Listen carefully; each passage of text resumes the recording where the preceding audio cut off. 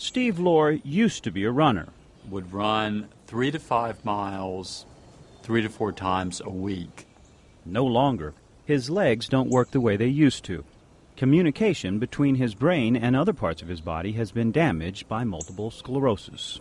I loved running, and I miss that, especially on spring days and fall days. He also misses being a trial lawyer. He still keeps an office in the prestigious law firm where he used to practice, but his career ambitions have faded, along with a memory stripped of its reliability.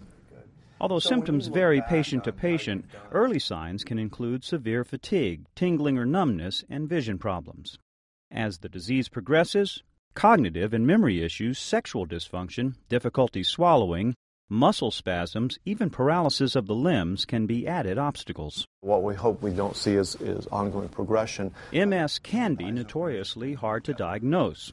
Physical exams, blood work, and spinal fluid may be tapped for scrutiny. So we're going to take a look at your brain MRIs. Brain MRIs cast suspicion, but don't usually paint the whole picture. There are lots of things that can cause little white spots on an MRI of the brain, and a lot of those things are not multiple sclerosis. Unfortunately for Steve, these white spots were signs of advanced MS. I have accepted the fact that I have this illness, and I've accepted the fact that there's no cure for it, and I will have it until the day I die. I feel like your vision has been pretty stable over the past year. Many MS patients respond to drugs called immune modulators, which slow the disease and reduce damage.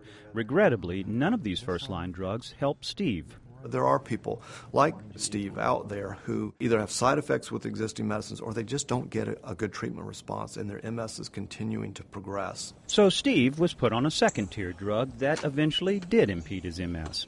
But because risky side effects like severe infections of the spinal cord and brain can occur, doctors tend to offer this secondary line of defense only after first-line meds prove fruitless. Okay, he's got another tutor. MS is not contagious, and though bloodlines are believed to play a small role, it's rare that more than one family member is afflicted.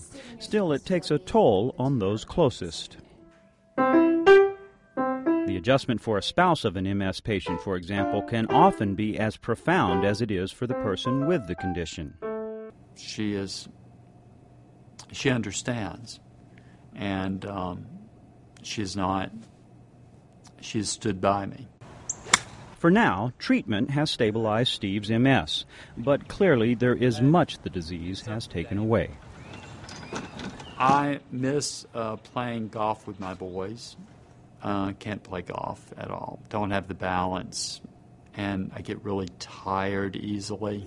Things worked out all right. Here at the Shepherd Center in Atlanta, which houses the MS Institute, Steve has found solace in counseling others with physical and cognitive impairments. I wasn't able to put myself in that wheelchair with that person in the wheelchair, but I can now. And that mission has granted him a renewed sense of purpose and fulfillment. For WebMD, I'm Damon Maharg.